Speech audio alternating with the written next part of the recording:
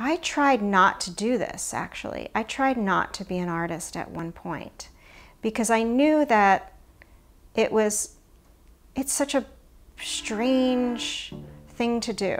I think I spent about 9 months trying not to make art. I was probably the most miserable I've ever been in my life. My fingernails seemed to itch because I wanted to make work so badly. That was really the point when I knew that I just had to do this thing. I just had to make stuff. Because if I couldn't make stuff, then I didn't feel like I had a purpose.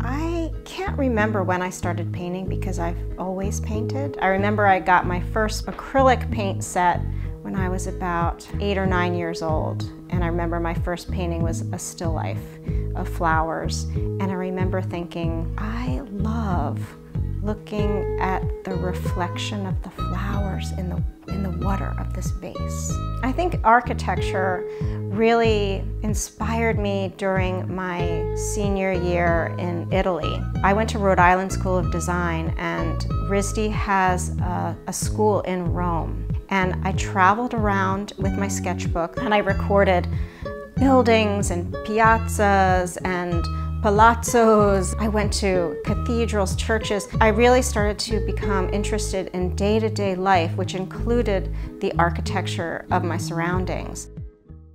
When I returned from Rome, I graduated from RISD and moved right to New York. I knew that I wanted to live in New York. At first, I thought I was going to do landscape or portrait. I kept being drawn to the rooftops and the old New York, the fire escapes and the water towers, Soho, Tribeca, Little Italy.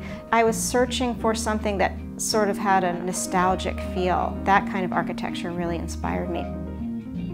I think I still have my first water tower painting, but I remember painting it thinking, oh, this has everything. It has architecture, but it also has an organic quality, and it has light that shines through, and it has a beautiful silhouette.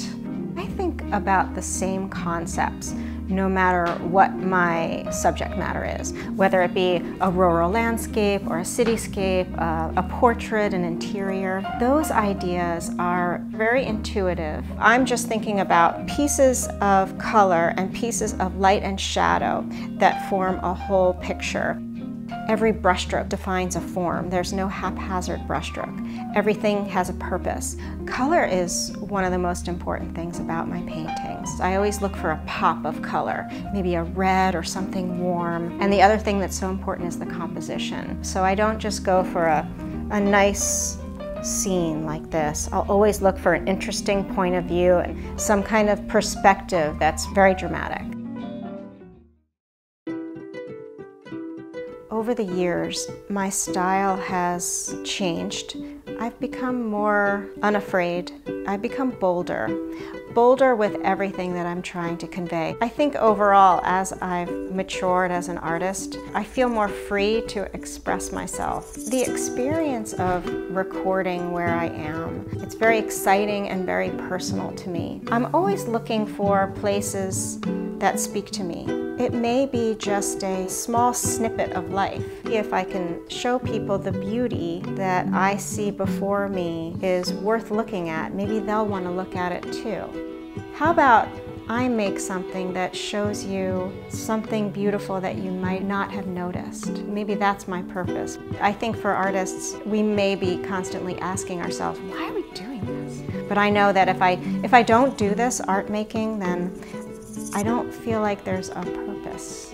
And I think my purpose is to make paintings, make drawings, and make people see.